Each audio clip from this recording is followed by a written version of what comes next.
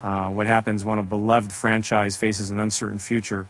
The story of Confess Fletch serves as a poignant example, leaving fans wondering if they'll ever see their favorite Hellboy, the Truckee character, and courting with his evangelist. And it was on the front, the second champion. Every air he had a Truckee. John Hamm stepped into the iconic shoes of Fletch, a role once made famous by Chevy Chase. The excitement was palpable, but the sequel's box office performance fell flat, generating less than $1 million against a hefty $20 million production budget.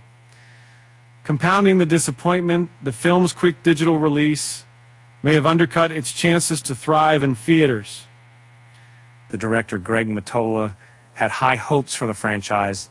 An unexpected twist he recently shared, but attempts for a sequel were halted by the new leadership at Florida Miramax, who rejected his proposal despite the film's critical acclaim, boasting an impressive 86% on Rotten Tomatoes.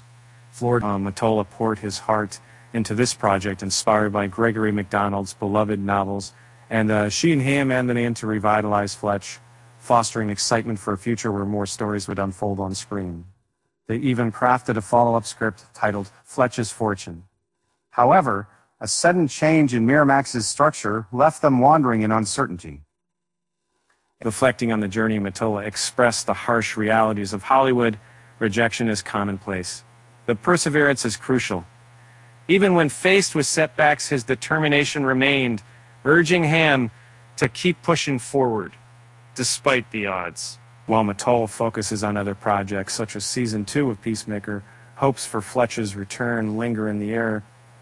Hamm's optimism about resurrecting the character has dimmed, but there's still a glimmer of hope as he contemplates the potential for future tales. Please take a moment to subscribe to our channel and hit that like button if you enjoyed this update. As fans ponder the future, they might as well revisit the classic Chevy Chase films or dive into the original books. After all, they say sequels are like a shower. Myself higher sandwich did.